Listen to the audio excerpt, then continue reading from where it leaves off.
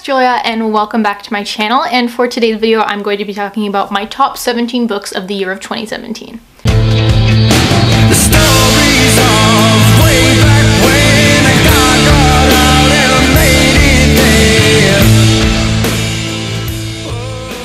there. So these are all books that I loved. Obviously, they're my favorites of this year, some of my favorites of all time, things like that. And I'm really bad at narrowing down favorite books, so the first like 7 are kind of like some of them should be like in the top like 10, and then I'm like no, and then it's a mess. Like, but the point is I love these all, but they are kind of in order, but I love them all. Great.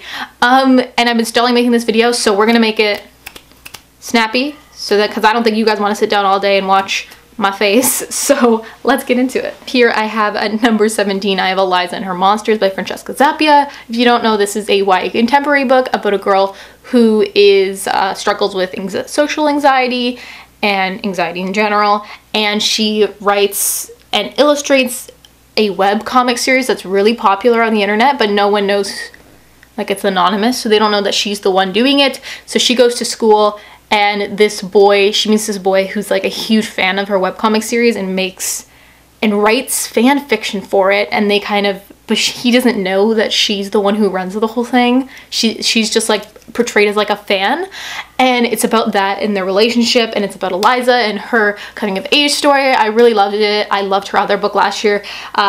Francesca Zappia's other book was on my favorites last year, and this book was just so good. I just loved it so much, and it's so engaging, so interesting. I tabbed so many things, and I think it's definitely one that you should all check out if you haven't already. Here I have The Female of the Species by Mindy McGinnis. This book is a really dark book that really surprised me. A girl named Alex whose sister was killed 3 years ago, and the way she's coped with this is violence. So this book talks about how she knows how to kill people, and we just follow someone in this mindset, and someone that's really devious, and there's so many other things, and there's so many trigger warnings, so definitely look into trigger warnings. I know off the top of my head there's one for rape in this book, so keep that in mind, but very dark. I loved the writing style, and I really enjoyed the characters. So like, I didn't love that, like, enjoyed's not the right word for this book, but like for the characters, but it was really good. Next up here I have If I Was Your Girl by Meredith Russo. This book I read closer to the beginning of the year, and this is a book that follows a transgender main character. It was her as she's going to a new school after her transition and things like that, and it just follows her character. It's so little but just so powerful, and I would highly recommend this for so many reasons. And I read it in the beginning of the year, and I still think about it, and it was so addictive to read. It was so insightful, and I learned a lot from this book, and I think it's definitely one that everyone should read, so check it out. Next up here I have The Godfather by Mario Puzo. I have a review for this. I'll link it up on the screen.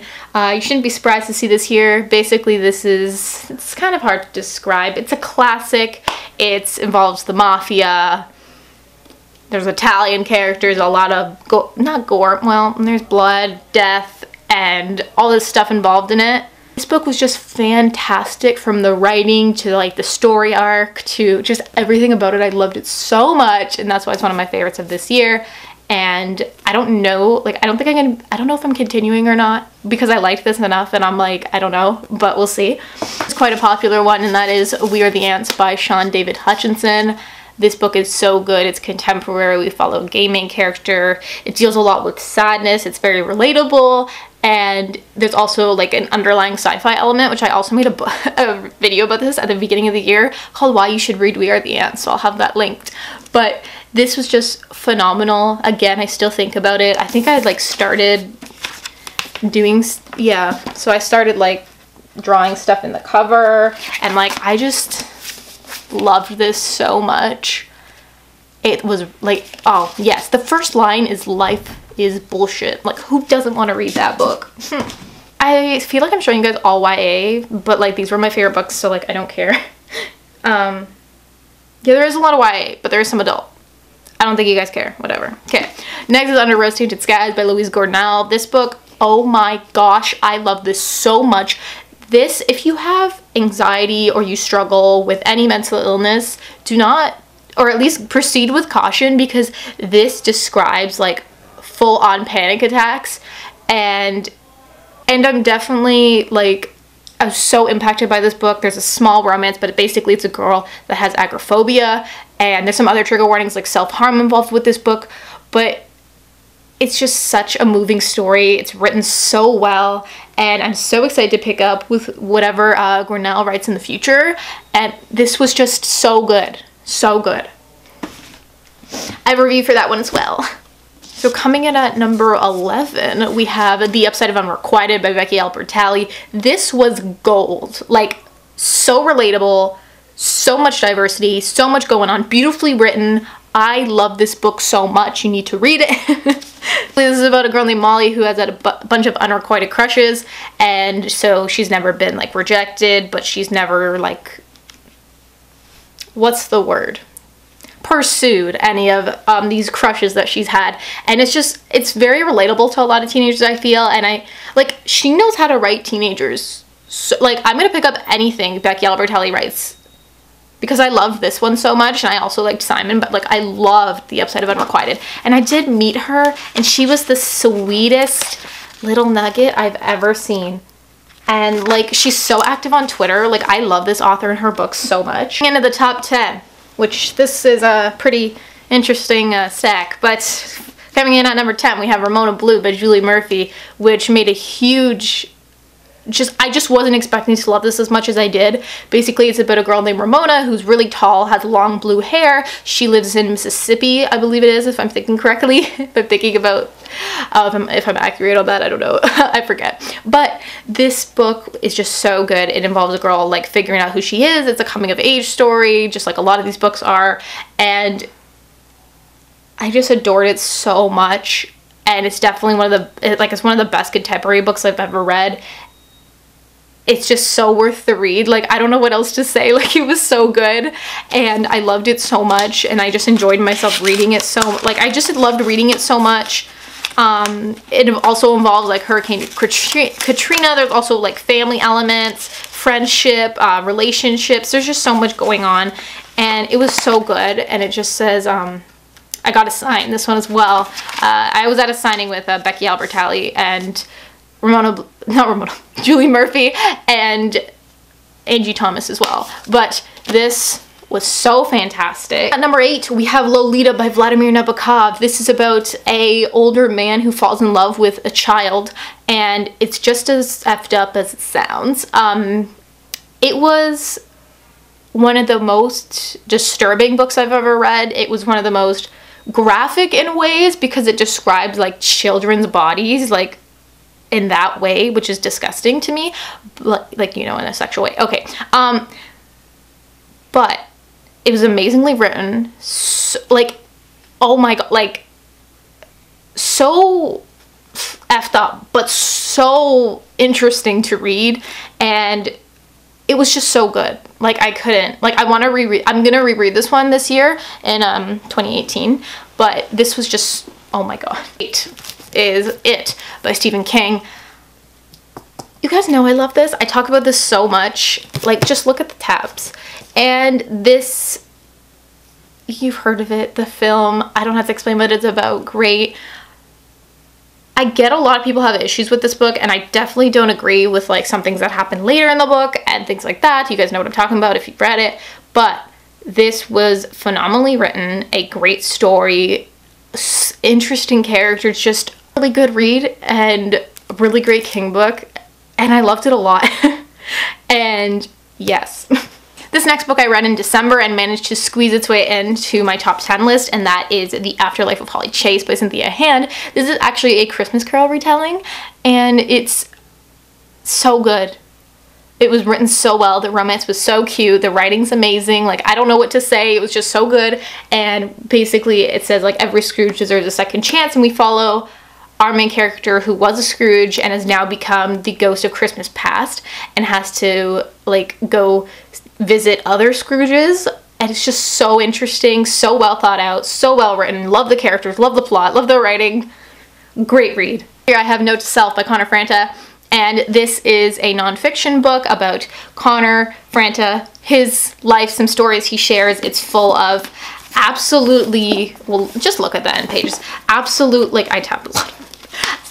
Absolutely beautiful images, really inspiring and insightful stories and poetry. And I wasn't sure if I should put this in like my poetry thing, but it's mostly a novel, so like, not a novel, you know what I mean? It's mostly a book, okay. But yeah, it's just absolutely stunning.